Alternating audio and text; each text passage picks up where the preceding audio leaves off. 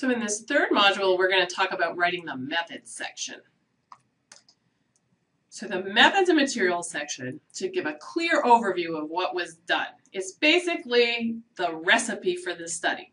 It gives enough information that you can replicate the study essentially just like a recipe. You want to be complete in your methods and materials section. You want to give enough information that somebody can replicate your study. But try to minimize the complexity. Try to make life as easy as possible for your reader. So when you're giving those details, try to think of ways that can make it a little bit easier for your reader to digest.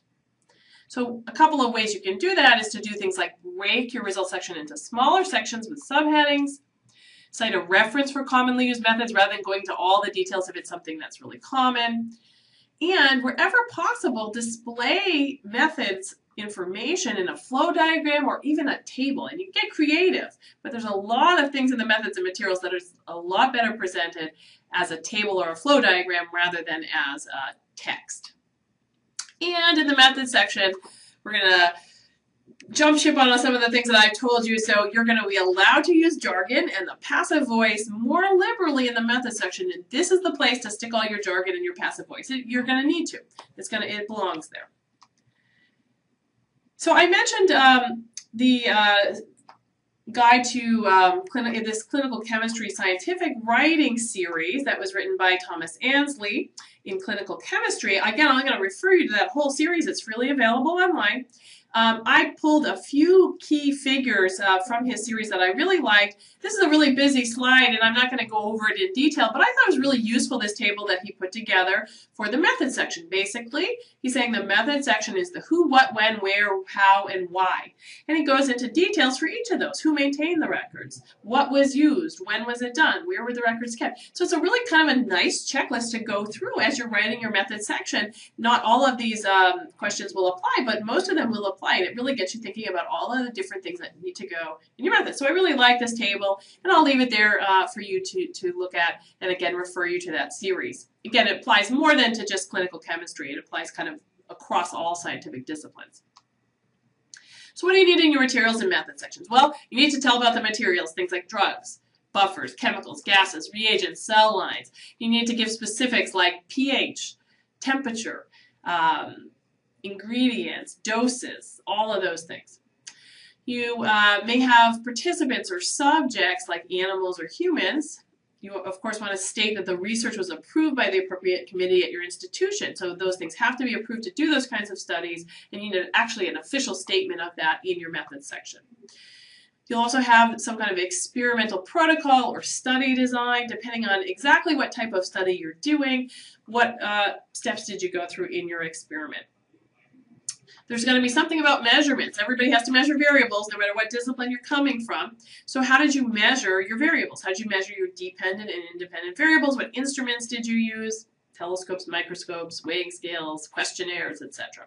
And then finally, what analyses did you do? How did you analyze your data at the end of the day? So those are the basic elements. Now, the materials and methods section, of course, is going to differ slightly depending on what scientific discipline you're coming from. So I'm going to give kind of a high-level summary here that would apply sort of across. But these are your basic elements that you're looking for having in that section.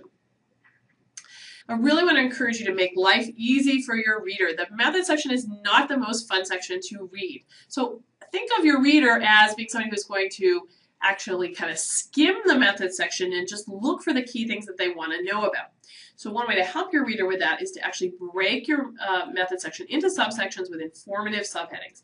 I'll just give you some example sets of subheadings from different papers I pulled out. So like this was a subheading on viruses, that they had a general approach, biosafety, isolation of the virus, serologic analysis, pathological and immunohistochemical studies, molecular analyses. So it had information for each of those. And again, depending on what type of study you're doing, what scientific discipline you're coming from, of course, those subheadings are going to vary, but just to give you a couple of examples. Here's another one. This was looking at flying of albatrosses, and so they started with subjects, the subjects being the albatrosses, and experimental protocols, hardware.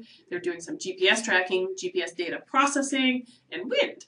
So, so that's another set of subheadings. Another paper had cell culture and transfections. This is a biological paper, antibodies, plasmids, recombinant virus production and infection, etc., etc. You get the idea. So having a very specific section for each of those important pieces of the experiment. Another way to make life easy for your readers is for commonly used methods or things that you've already reported about, rather than going into all the details. Again, you could refer the reader to those references, especially if it's not really, really critical and you don't need to kind of walk the reader through it. So here's an as previously described, and they give a reference. As previously described, and give a reference. So rather than having to go through details of things that a lot of people are going to know in your discipline, you can just refer them to a reference to save space. Another way to make life easy for your readers is to use flow diagrams or tables to help simplify the explanation of methods. So the very common thing that people will do is if you've got like a clinical study and you've got participants flowing through your study, you might do a participant flow diagram like this. 174 persons were asked to participate. Here's how many actually enrolled. Here's what happened to them.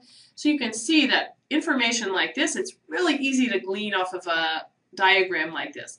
Really hard to get if you tried to write that in text. It would be really boring to read, and it would be hard for the reader to glean that information. So it's actually much better presented in some kind of diagram.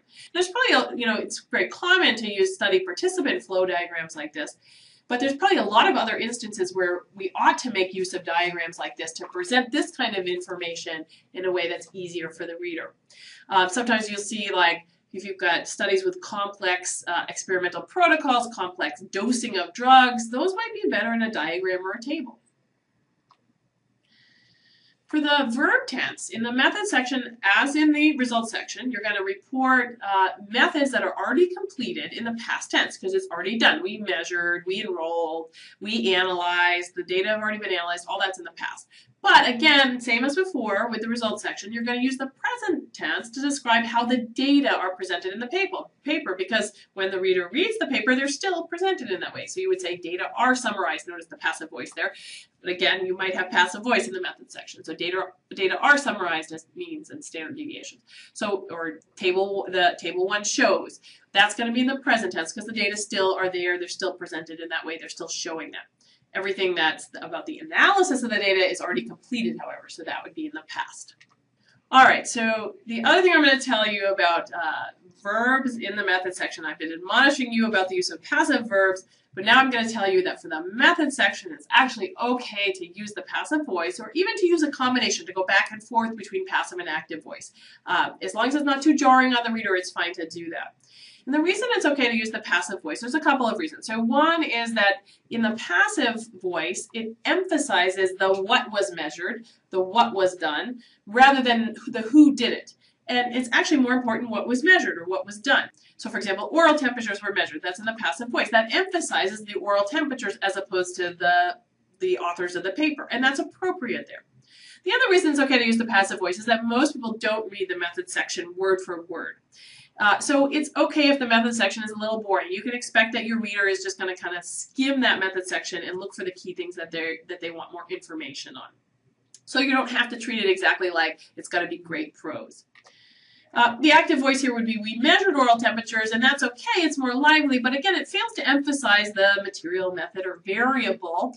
So that's a drawback, and also, in order to put the whole method section in the active voice, you have to be really creative, because it's mostly it's mostly the authors who are doing all the actions, and so to avoid starting every sentence with we, you're really going to have to be very creative, and it's probably just not worth that much effort. So again, the one section there, I'm going to say if you want to use some passive voice, go ahead, is the method section. So again, passive voice and jargon even is okay in the method section, unlike the rest of the manuscript where I'm going to tell you use less jargon, use active voice. So for example, this paper, they said, for sequencing amplicons, were purified with ExoZac codes. There's a lot of jargon. It's in the passive voice. Polymerase gene were aligned with published coronavirus sequences using Clustal W for Unix. All of that jargon is appropriate there. We need all of that details about specific technical details. So in the method section, perfectly appropriate. And again, okay to use the passive voice. Here's another example. Peptides were synthesized by the biopolymer core facility. And then we get a lot of, CYS70, a lot of little details. They were coupled to keyhole, limpet, hemocyanin, emulsified. It's a lot of jargon, a lot of details, but that's appropriate in the methods section. The preceding program is copyrighted by the Board of Trustees of the Leland Stanford Junior University. Please visit us at med.stanford.edu.